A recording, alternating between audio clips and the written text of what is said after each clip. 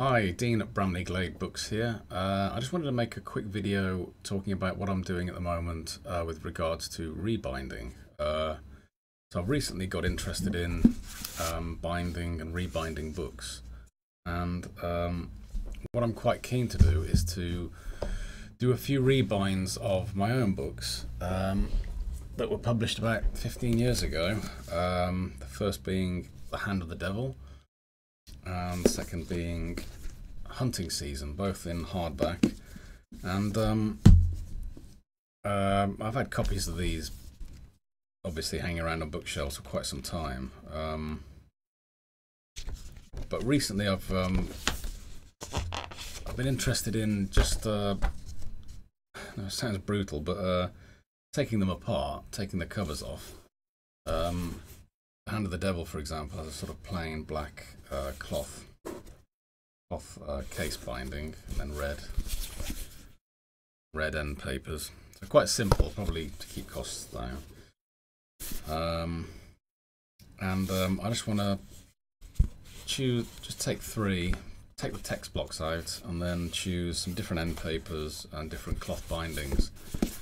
Start off with a basic one, and then move progressively more elaborate, luxurious, I suppose you could say, as we go up. So the second one, the one in between, will be even nicer looking, and then the third one will be exceptional, hopefully.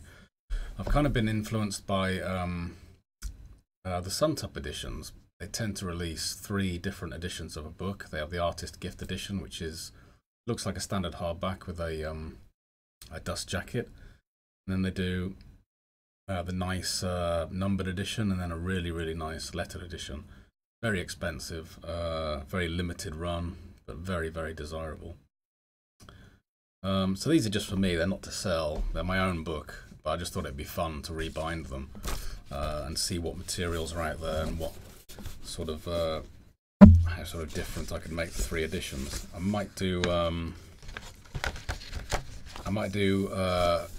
slip cases for 1 or 2 of them, and then for the deluxe one, the third one, I might try and do a solander box or a clamshell box. And I've actually got an idea for another item to go into that box along with a copy of the book to make it a really nice set.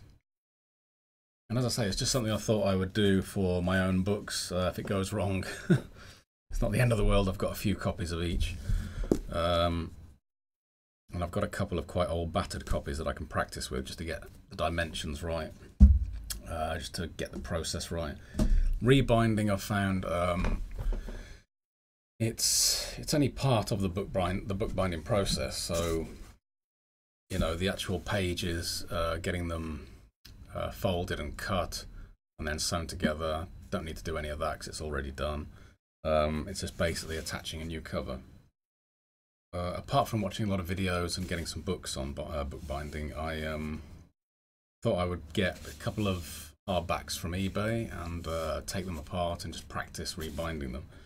So the first one is Crisscross by James Patterson, which I haven't read, probably never will. Not a James Patterson fan. Then saying that, I haven't read anything of his, so it's kind of doesn't make a lot of sense. But there were 3 James Patterson hardbacks on eBay for only a few pounds. So I thought I'd just buy those and then, you know, just take them apart, use them as practice books. So this is first rebind I've done. It's a partial success, and I'll go into why it's partially a success in a minute, because it's also partially a failure.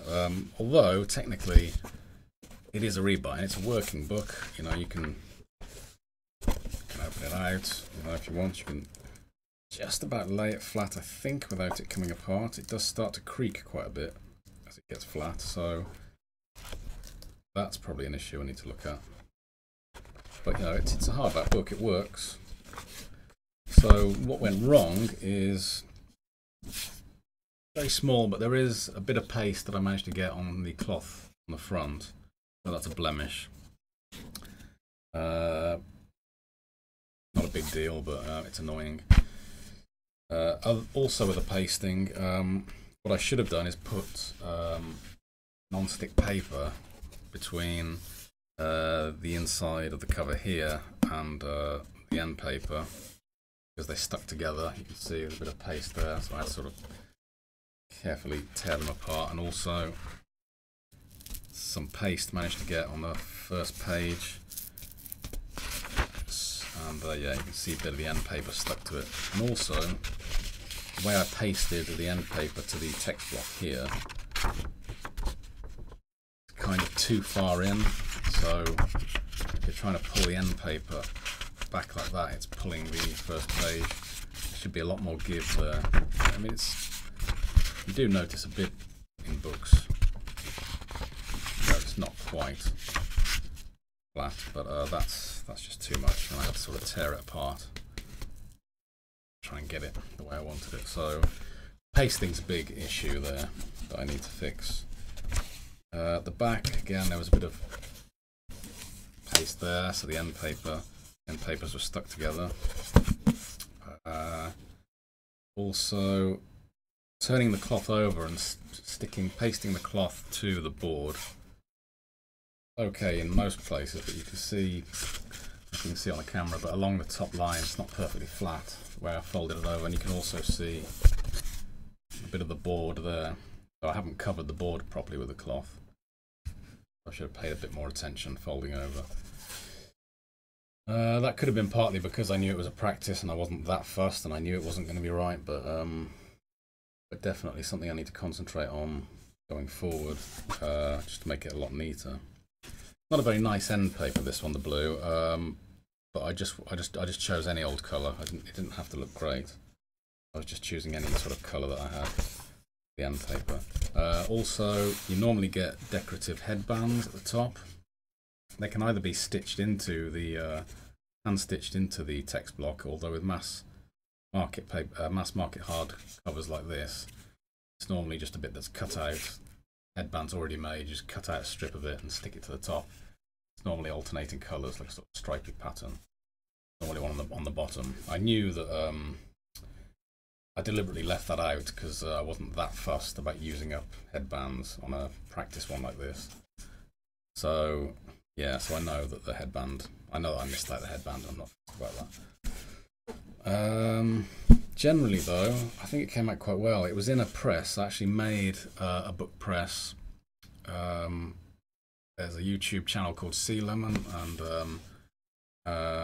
there was a video on how to make a homemade book press out of chopping boards. So I made that, and it's worked really well. It allows you to put a good amount of pressure on it, keep it flat, and I kept it for 48 hours, I think.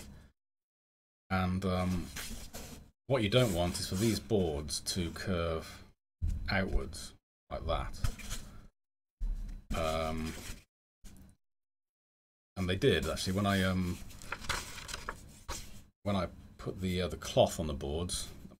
First step, they were curving outwards, but I saw in another video that when you put the end papers on the inside, it kind of corrects that bend and straightens out the board, and then you compress it after you've pasted the text block in, and it should sort itself out. And ideally you should have the boards slightly curving inwards, which these are, so I'm pretty happy about that. You can see the sort of slight curve outwards, very, very slight. It just keeps the boards closing in on the text block. It's a really nice feel. This is quite a basic red cloth.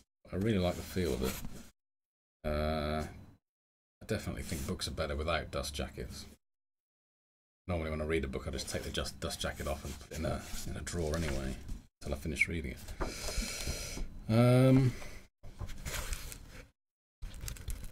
Yeah, that's a tricky bit.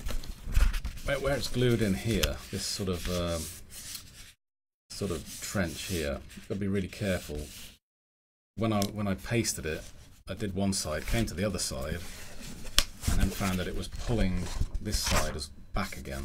So I had to redo that, and I was a bit worried that when it all dried out, it might not work properly, but it's fine. So yeah, that's the first attempt. I'm pretty happy with it. The next step is to